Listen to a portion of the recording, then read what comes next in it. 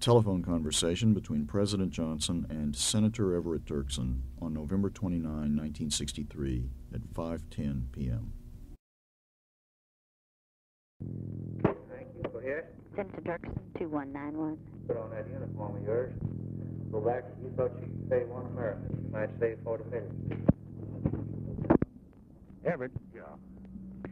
This thing's been heating up here on this investigation. Yeah.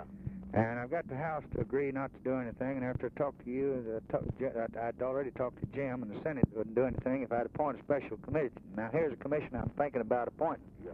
And I didn't want to do it unless, till I talked to you. I don't want this repeated because I haven't even got my orders drawn. Yeah. And it's going to take some time, but I'm going to ask the Chief Justice to go on it. Yeah. Because the country needs the highest judicial officer to evaluate this report. Yeah. I thought I'd invite Dick Russell and maybe John Sherman Cooper. They kind of offset each other. Yeah.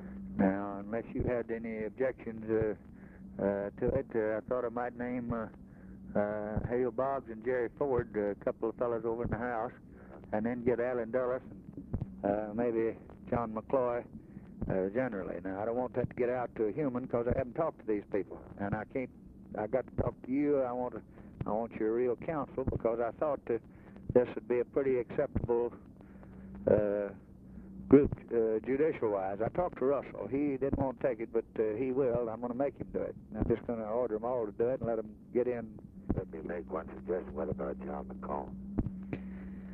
Well, he's in the government and CIA, and I'm John McCloy. I think would be a little better.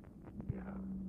But of course, McCall is a knowledgeable guy. Well, he and Hoover will give them all the information you got, you see. Yeah. Same reason I haven't got Hoover on it. They'll make available. Same reason I haven't on it. They'll everything they've got.